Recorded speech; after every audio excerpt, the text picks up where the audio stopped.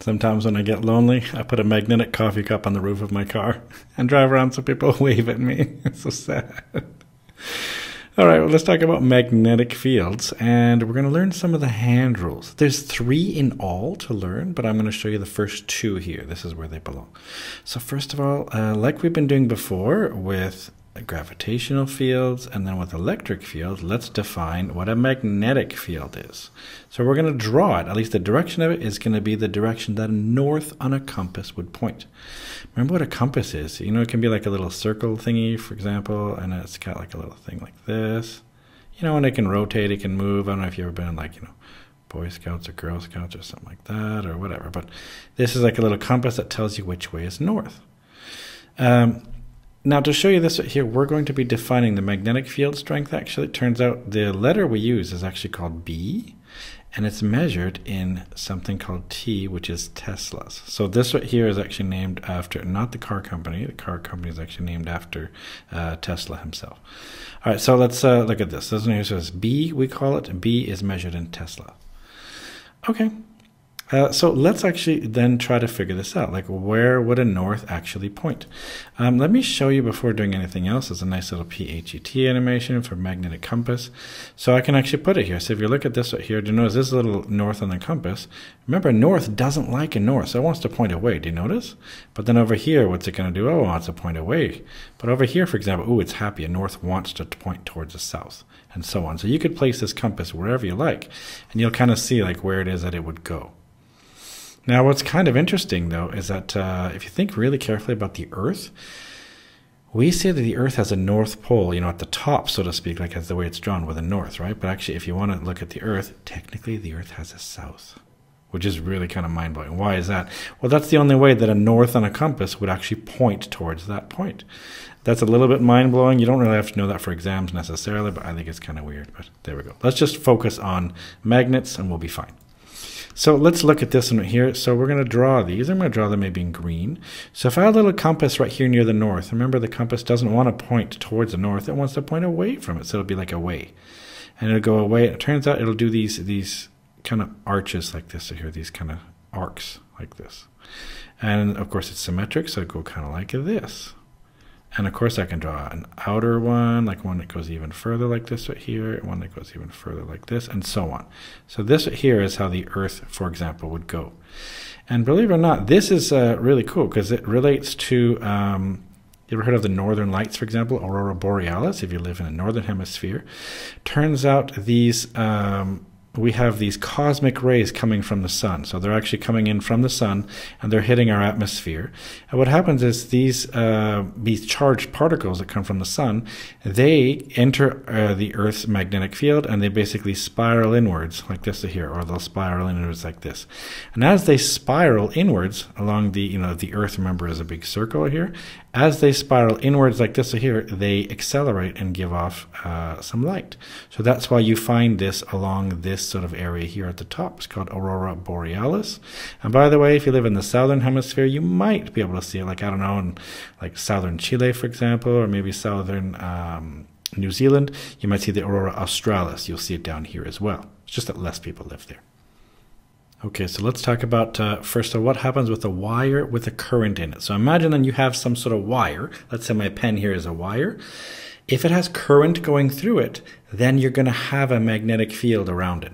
That's because electric and magnetic fields go hand in hand. Haha, I use the hand in hand because, you know, we use a hand rule. But that means when you have one, you have the other. Now, this is weird because in the IB, we use what's called conventional current. That's supposed to be the direction of positives, which I think is weird, but there we go. It's not actually, we don't use the current that's the direction electrons go. Because of this, then, there's sort of two different hand rules that normally, you know, typically use. There's a left-hand rule or right-hand rule, and we're not going to use the left-hand rule. Then, because we're using conventional current, we will use the right-hand rule. Now I'm going to attempt to draw my hand like this here, so where you can see, you know, my fingertips and my thumb. I'm going to attempt to draw this. Okay, so you're going to see how awesome an artist I am. Here we go. This is always fun to try to draw. You'd think I'd be better at this. I've had so much practice, but I'm really not. So there we go. They're supposed to be my thumb, and here's my fingernails. I guess you can see them. Oh my God, that thumb is super huge. It's like a weird sausage, but oh well. I hope you understand the idea here. So first of all, I'm going to be drawing the fingers, for example, the way that your fingers are curling around like this here. I'll say the fingers are the magnetic field. Okay, so that's this magnetic field. And then what's your thumb going to be? Well, your thumb is going to be the current. Okay, so thumb is the current. And that's it. That's how you do this. So you put your thumb in the direction of the current, and then the way that your fingers then are curling around, that'll tell you how the magnetic field goes. So let's look at a question. So now we have a wire, and the current is coming out of the page. Now, I think it's important to talk about this convention here that we use. So what do we mean by this? Well, it's something, if we think about this, this is supposed to be 3D that we're drawing here. Well, we have we have different directions. We have up, we have right, we have down, we have left. Right? We have those things. But we also have out of the page, stabbing you in the face, and we have into the page going down. So how do we draw out of the page and into the page? We have a convention for those. If an arrow is coming right towards you, this thing here is coming towards you, that's the point that's going to hit your face. Okay, that's the dot. And then an arrow, for example, you might imagine has an X. It doesn't usually. It has a triangle, but a well. But that would be like the fletching, like the back of the arrow you see going into the page. If that helps you, then great. But otherwise, this is the convention we tend to use. So that means if I have a wire with the current coming out of the page, that's why I drew it with a dot. Because we have to imagine this wire is it's coming, out of the page into your face. Okay, so this wire is coming straight towards you. If that's the case, remember I use my right hand. I place my thumb going towards me. So do this yourself. So place your thumb coming towards you. And do you notice which way your fingers curl? My fingers are curling around in a circle going counterclockwise, you could say. So that means I'm going to attempt to draw a circle right here. I'm bad at drawing circles, but luckily I can kind of cheat and move it like this here. So there we go. And I'm going to draw another one, in fact. I'll just try to draw a second one. Let's see here. Oh, that wasn't too bad. Then I'll fix it here like this and put it down here. I have to draw, though, the direction of it, though. That's really important. So let me actually go ahead and label that. So let's see, it goes around counterclockwise. It's going to be like this way, this way, then going up, going left, up here, and so on. So basically you can draw as many things as you want, but it's going around like this, and now I'm going to draw, that's the magnetic field. So that's your magnetic field is going around like this, which means if you placed a compass, for example, like what if I placed a compass right here? Well, the compass would actually point like this right here. So the compass would point this way because that's where the north would point. That's how we defined the magnetic field lines, right? But if I had a compass, for example, I don't know, maybe up here, for example, where would it point? Well, up here, it would be pointing left. Does that make any sense? So it all depends on, which way your magnetic field lines are going at that point. So that's why I think it's important to understand a little bit about this here. So let's see if it makes sense to you. We'll try another one. This time we have a wire with the current going into the page. That's why we have an X. And at which direction will a compass point if it's placed down here? Well, it helps, again, to use our right hand rule. It's always right hand rule. Remember, I put my thumb this time into the page. So I have to have my thumb going into the page. And if you try that, the way that your fingers curl, my fingers are now curling in a clockwise direction. So I'm going to attempt to draw myself like a circle like this right here. Let's see here, like that. Okay, fine. And I'm going to draw that, then again, it goes this way. So it's going to go like that, like this, and like this. Well, if I draw myself another circle this time a circle that's going to pass, through this point. I'm trying to draw one that's actually going to pass exactly through that point. For example, like this. Well, then if I do that, which way is that one going? Do you notice it's still going the same direction? So that's why I think it's really good idea. I imagine myself doing what I just did, where I draw myself a circle and then I make it fit through this. Keep in mind the direction, though. So that means, okay, over here it's going down. Over here it's going left, isn't it? Over here it's going up. Over here it's going to the right. That means if it's going left over here, well, that means then that a compass will point to the left. In other words, if I drew myself a little compass, it'll be like this. This is my little circle like this here. This is my compass. Whoops, that was a really bad circle. I can cheat and have this thing draw me circles. My little north on the compass, right? Whoops. My little north on the compass, that'll be this direction right here. Hey, like this. There we go. So this will be like the north. So it'll be pointing to the left. So you could say that right as points to the left.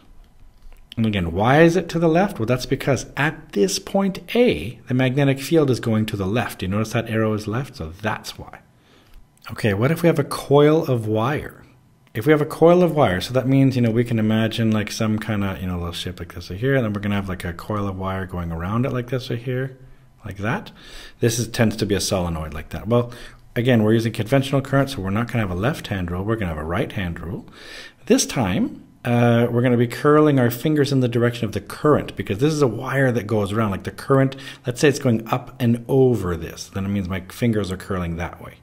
I'm going to attempt to just draw this. Can you see what I'm drawing like this? Well, I'm trying to draw it like this. For you, it'll be like this. Notice you can't see my fingernails because they're hidden. So I'm going to try to draw this.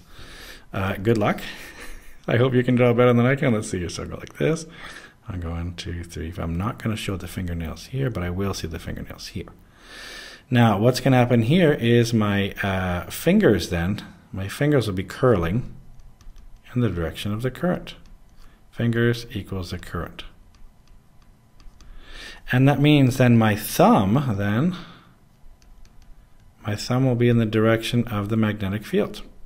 Okay, so my fingers are curling in the direction of the the current, and my thumb is going to be the magnetic field. And remember then, if that's really what my thumb is doing, then that also tells me the direction of north, doesn't it? Because my thumb, remember, we defined the magnetic field lines as the direction that north on a compass would point. So this also tells you north. So the north basically is that way, or if it flips, oh, now the north is the other way, or oh, now the north is this way. It all depends on the orientation of your solenoid or your coil. I like this joke. This is by Dimitri Martin. I think he's awesome. Now we have an example with an electromagnet. So what is that? That's when you have a coil of wire or a solenoid, but it's hooked up to a battery. And as you run current through this, let's say this is like a metal, for example. If this is a metal, as you run current through it, it's going to make this thing into a magnet. It's going to have a north and a south. But if you stop the current, it usually will stop that. That's the way, for example, in the room, for example, right now where I'm sitting, it's a little music studio. The door here is actually an electromagnet. In other words, you have to press a button for the door to actually open, because otherwise it's like a really strong magnet that's holding the door closed. And that's because there's a current going through that circuit. As you press a button, basically you stop that current, so that means, oh, now it's no longer a magnet, so it can open, no problem. In this case right here, let's assume that we have this, the way it's going. Can you see I've drawn it to where like the current goes out and around, then it comes back towards you, and then it goes back over again? So that means you should use your right hand rule, and I'm going to curl my fingers over this direction. So in other words, my fingers are going to curl over like this, and my thumb then will be on the left. Now for you it might be reversed. I'm not sure how the camera is, but it might be like that for you. But basically do this on the screen for yourself. So roll your finger, use your right hand, roll your fingers over this right here, which means my thumb is on the left side. If that's the case, that means I'm going to get a north here. Oh, and that means I always get a south here. You can't have a north by itself. North always makes a south at the other end. Now, so that's just going to be the answer to this one. It's pretty easy. But a nice little tip is, hey, what if you reverse the direction of this? So what if all of a sudden the current flipped? Well, if the current flipped, well then, this right-hand row then would flip, because now the current would be going back and over and back and over. And that means then that the north would be on the right side and the south would be on the left. So that's why you could actually have it flip back and forth. If you have the current changing directions all the time, then you'll have the north and the south flipping like that. Okay, that's it.